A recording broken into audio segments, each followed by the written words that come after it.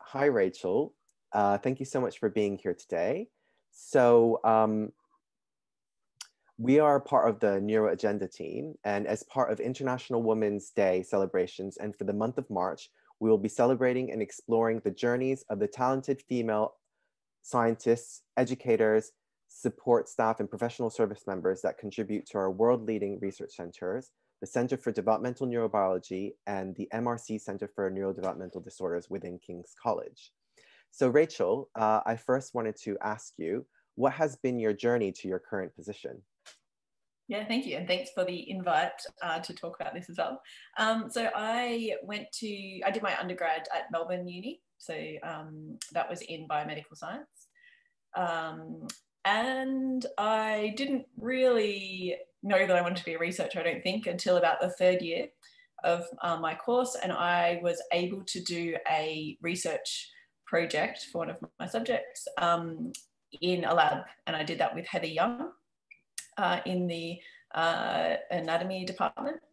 And I looked at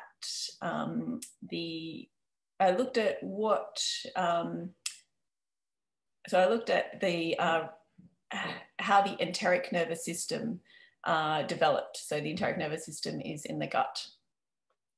And that was really, really interesting. And I absolutely loved working with Heather and working with her lab. And then at the end of my undergraduate course, I got the opportunity to do an honours project with Heather. And honours is kind of the same as a research master's in the UK. So again, a similar sort of project, looking at the enteric nervous system and how it develops. And then at the end of honours, I decided that I wanted to go somewhere else and use science as an excuse to do a bit of travel. And so I applied and was ultimately accepted to do a PhD with Roberto Mayor, and that was at UCL. So I moved to London at the end of my honours project. And Roberto's lab works on neural crest, which is another embryonic cell type. And so I looked at how the neural crest moves through the embryo. So the neural crest cells all start in one place and they have to go all the way over the embryo. So I looked at how that happened. And again, I really, really enjoyed it and I wanted to continue working in science. And so I took a little bit of time off after my PhD and went back to Australia to visit my family and did some traveling and things like that. And then applied to do a postdoc with John Clark at King's in the Center for Developmental Neurobiology. And so that was my first postdoc, but it's been quite a long one. So I'm kind of getting to the end of my postdoc years now. Okay. But working with John, I've been looking at spinal cord development. Brilliant. So you just were getting onto that, but can you tell us a little bit about your current role at King's and in the center, what you've been doing, I guess, with John? Yeah. So I'm a postdoc in the center, and I'm looking at how individual neurons develop in the spinal cord, and we want to look embryonically, and so we use the zebrafish embryos, and that they're really convenient because they're transparent and they're obviously also laid outside of the mother, so they develop outside of the mum. And so that means that we can watch everything happening kind of subcellular resolution with the microscopes that we have in the center. So that's what I'm doing at the moment. So most of my work is in research, and then I also do a little bit of supervision of students in the lab and a little bit of teaching of undergrads outside of the lab. But yeah, the vast majority of my role is to do research. Yeah. Great. Yeah, there seems to be some nice variety there. Yep. So that leads on really nicely to another question, which is, what do you like most about your current sort of postdoc role? Yep. Well, the good thing about being a postdoc is that I think you've got freedom relative to being a PhD student, but you don't yet have all of the responsibilities of being a PI. So it's kind of a nice little sandwich, like in between role. So I do really, really enjoy it. I think probably the thing I like most isn't necessarily postdoc specific, but I just like about my job the kind of working in I'd say in a university, but probably in academia in general, is just the people who you work with are always curious, and they're they're always interested, and you can attend seminars really on all sorts of different things that are really close to what you're working on.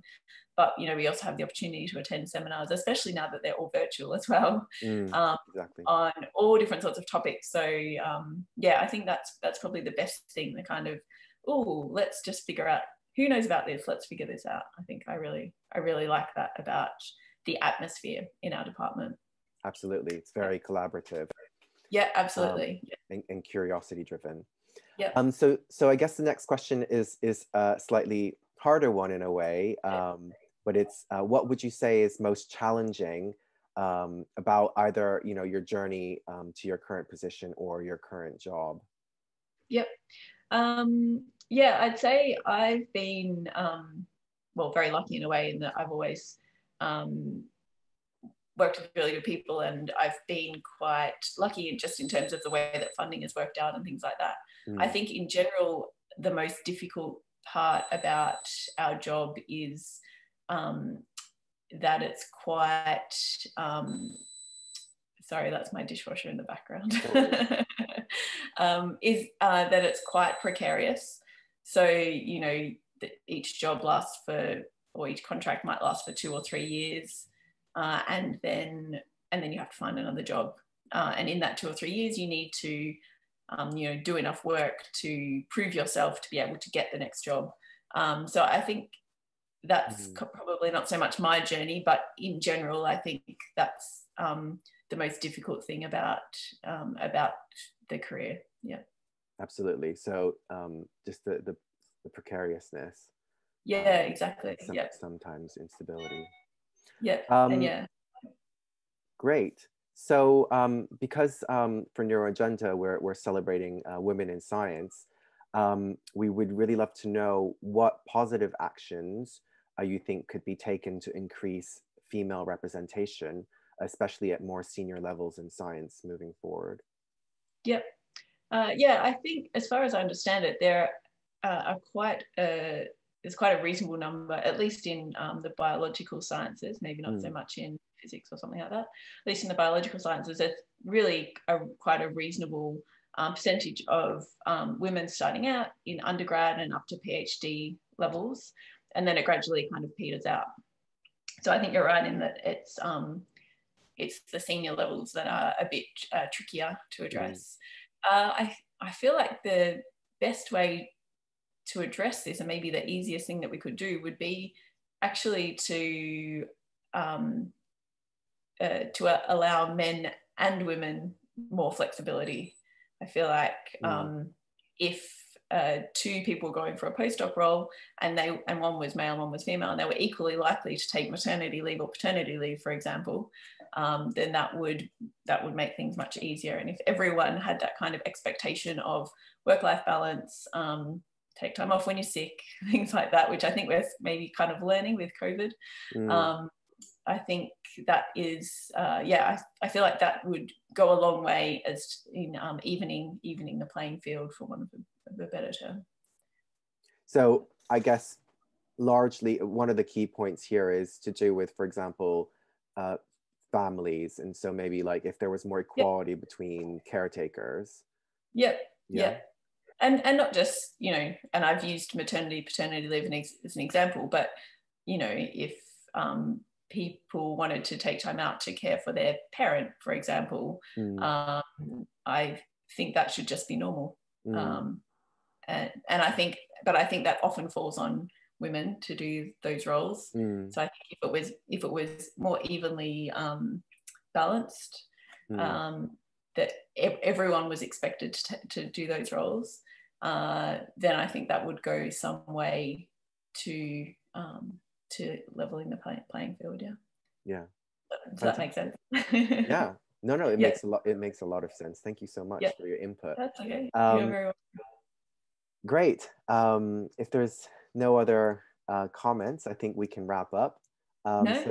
Thank you so much, Rachel Moore, for being part of this NeuroAgenda initiative. We're really excited to celebrate Women in Science in March. And we're really excited to have you around. And thank you so much. Yeah. Thank you so much for the invite. Thank you.